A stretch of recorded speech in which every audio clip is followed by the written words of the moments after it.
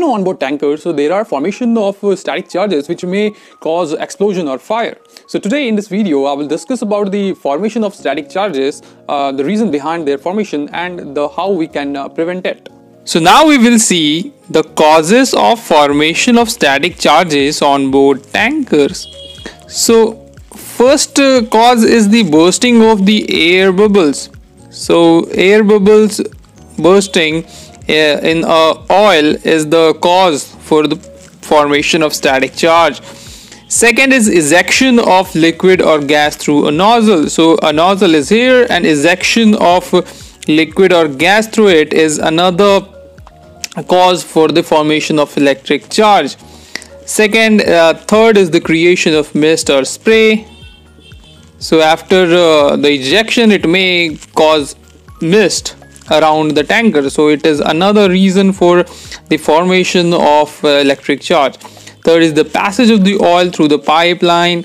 So a pipe is there, and the passage may cause the formation of electric charge.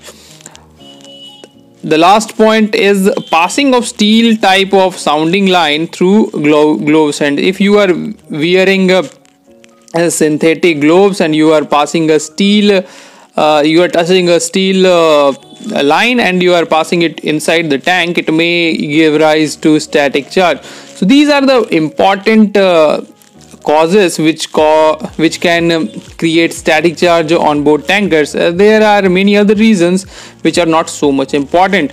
So now we will see the precautions that needs to be taken to avoid the formation of static charges. So the first is before introducing the alleged tape to take sounding, we must give some time if the tank is loaded recently. So if the tank is loaded recently, the charges will need some time to settle. If we don't give this time and put the alleged tape inside the tank, then this may give rise to static electricity. Then the synthetic rope must not be lowered into the tank. This is one of the important point.